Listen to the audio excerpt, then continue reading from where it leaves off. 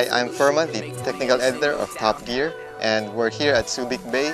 We've just finished driving the Hyundai Accent hatchback with the CRDi engine. The Accent hatchback is that much fun to drive that we've lost track of time as we drive inside and around the roads of Subic.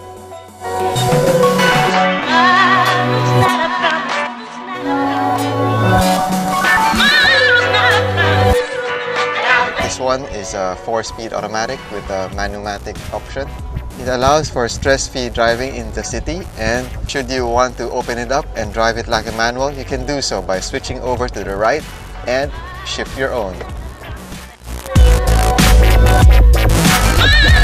As we drive through the mountain roads of Morong, we can see that the handling is on par with the other vehicles in its class, as well as the ride comfort, although those more accustomed to firmer suspensions might find it a little wanting.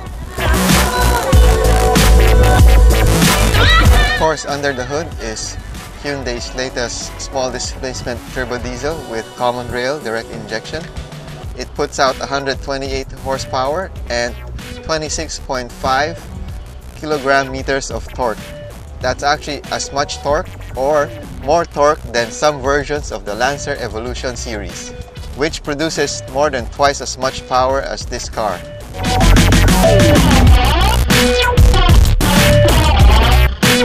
Of course, the Accent, being a hatchback, allows it to have a flexible cargo configuration. You can have the seats up and carry 5 people. With the seats down, it looks to me like you can actually fit a mountain bike or 2 in the back.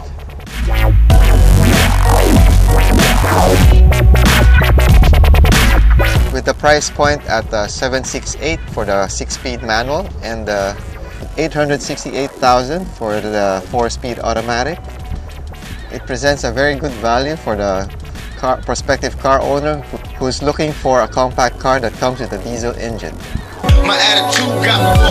To know more about the Hyundai Accent hatchback with the CRDi engine, buy this month's issue of Top Gear Philippines.